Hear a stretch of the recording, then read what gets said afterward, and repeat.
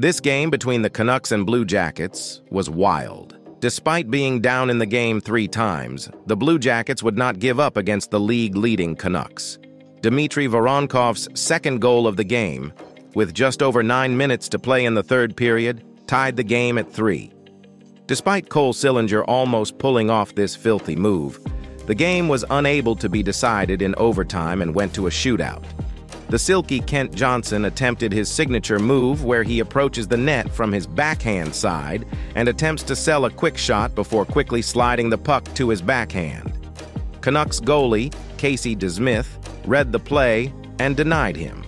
Although I believe Johnson did a good job at selling the move, I think the issue is that goalies are starting to figure out that this is a move that he often likes to do and are predicting when it's coming. Just slows it all the way down to a crawl and scores in the backhand. The next shooter for Columbus was Kirill Marchenko, and this is where things get nasty.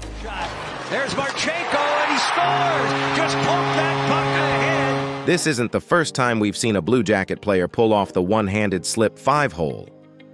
Marchenko took a page out of Alexander Texier's book as he showed off his quick hands before quickly sliding the puck through DeSmith's legs.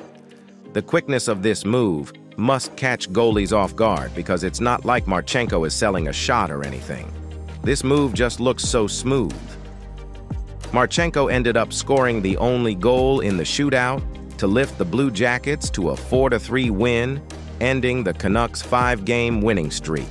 We'll dive more into the Columbus goalie drama in another video, so make sure you subscribe so you don't miss out. What are your thoughts on this shootout move by Marchenko? Why do you think this move works so well?